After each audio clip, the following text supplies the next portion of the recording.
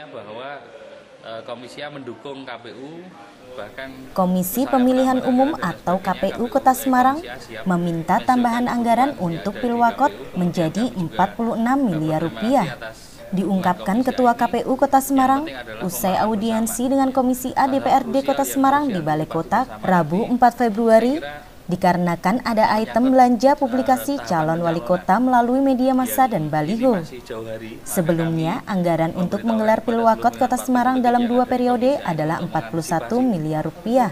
Intinya bahwa Komisi mendukung KPU, bahkan misalnya penambahan anggaran dan lain sebagainya, Komisi A siap menyesuaikan kebutuhan yang ada di KPU. Kemudian kami juga berterima kasih atas dukungan Komisi A ini.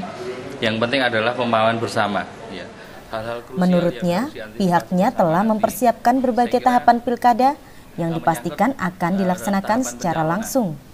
Bahkan jauh sebelum Perpu Pilkada disahkan DPR RI, pihaknya sudah menyiapkan tahapan pilkada ini dengan baik. Dijelaskan, tahapan yang saat ini dilaksanakan adalah pendaftaran data pemilih serta mengetahui jumlah penduduk Kota Semarang. Berdasarkan hasil koordinasi dengan Dinas Kependudukan dan Catatan Sipil, diketahui jumlah penduduk Kota Semarang mencapai 1.622.520 jiwa.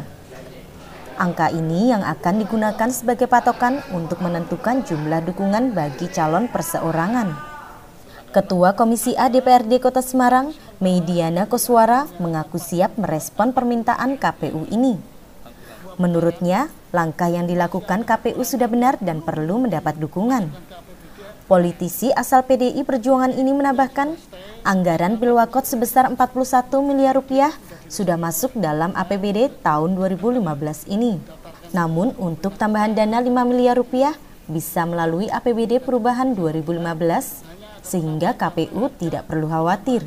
Anggaran tadi sementara dari anggaran yang ada 45M, ya, kurang. 2 putaran, itu masih ada kekurangan yang belum dimasukkan ke APBD 5M. Jadi yang sudah stay di sana 41M.